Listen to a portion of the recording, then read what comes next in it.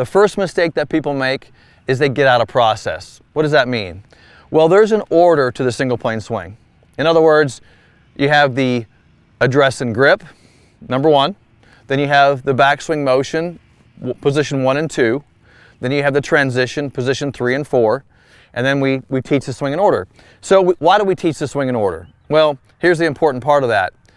We do it for a number of reasons. Number one, if you don't get your address and grip correct from the very beginning, and you're starting out from the wrong place, it makes everything difficult to figure out, right? So that's the first mistake, is people do not work in the correct order. So if you're one of those people that's not working in the correct order or thinking through the process, you just ran out and said, okay, just put your arms out and hit balls, you may be missing out on a huge chunk of this learning process.